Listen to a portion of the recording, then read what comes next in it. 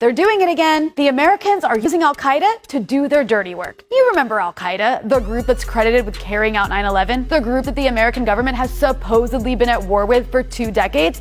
That group? Well, according to an investigation by the AP, the U.S. is turning a blind eye to its allies, Saudi Arabia and the UAE, cutting deals with Al-Qaeda militants to fight the Houthis in Yemen. Al-Qaeda militants are effectively on the same side as the Saudi-led coalition, and by extension, the United States, reports the AP. The report adds that coalition-backed militias actively recruit Al-Qaeda militants, or those who were recently members, because they're considered exceptional fighters. You see, Yemen is where Al-Qaeda in the Arabian Peninsula is based. This is the branch of Al-Qaeda considered most dangerous to American national security, because it actively plots attacks against the U.S. For a while, the U.S. was at war with them, launching drone strikes that you might remember had a bad habit of hitting Yemeni weddings and funerals. But then the Houthis took over large swaths of territory in Yemen and deposed the U.S.-backed government in 2015. Since then, a Saudi-led coalition of Middle Eastern countries supported and armed by the US and UK, has been bombing the Houthis. Even though the Houthis are a local and organic Yemeni movement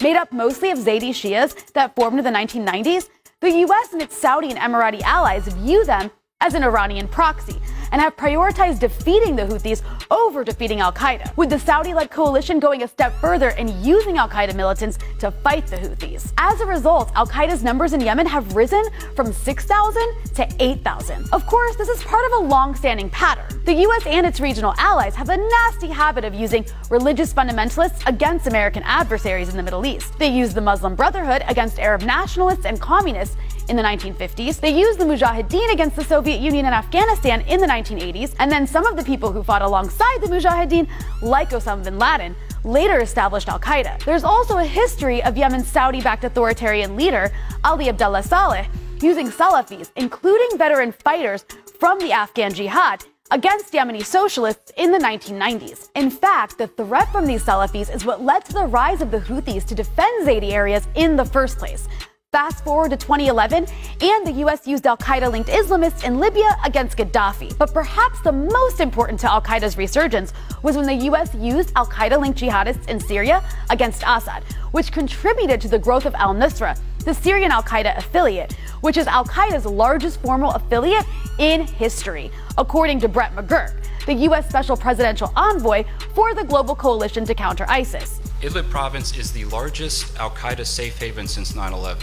And now it's happening again in Yemen, this time against the Houthis, which looks more like a war against children. As a result of what's considered the world's worst humanitarian catastrophe, a Yemeni child dies every 10 minutes. Around 3 million Yemeni women and children are acutely malnourished, and another 400,000 children are fighting for their lives. Most shocking of all, an estimated 113,000 children died in 2016 and 2017 from extreme hunger or preventable disease. The U.S. isn't just a bystander, it's an active participant, providing the Saudis with billions of dollars in weapons, U.S. advisors, logistical support, intelligence for targets to bomb, assistance in enforcing a starvation siege. So when Saudi Arabia bombed a school bus in August, killing more than 40 children on a field trip, the U.S. was complicit. The Saudi-led coalition defended the bombing, calling it a legitimate military operation. And the U.S. refused to condemn it, even as it became apparent that the massacre was carried out